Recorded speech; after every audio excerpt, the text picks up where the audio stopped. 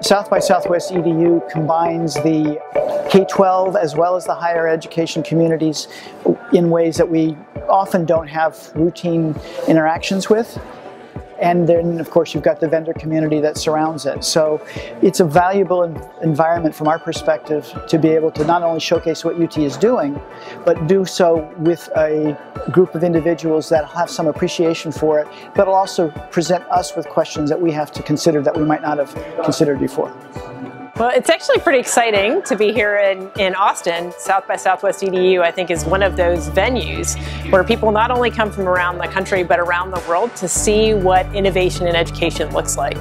So for us, it helps raise the visibility of the program so that other people can replicate it.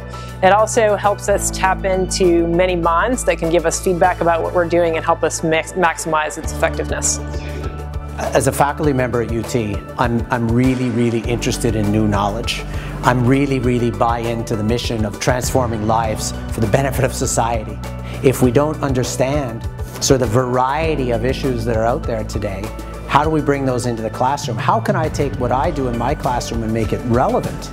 By being exposed to a wide variety of different thinkers and different topics, this makes it, one of the most exciting times of the year. South by Southwest EDU is a conference in which educators and the ed tech or the development side come together.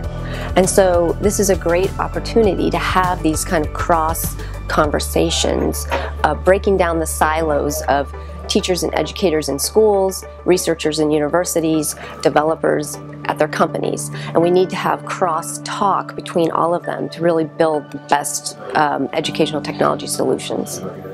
Well, one thing the psychology department at the University of Texas specializes in is in thinking about experimentation, that is randomizing people to one condition or another on a large scale. How do we use digitally produced media as a means of transmitting psychological ideas and then affecting people's behavior for the good?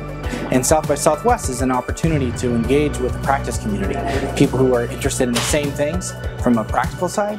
And what we can offer is some excellent experimental work.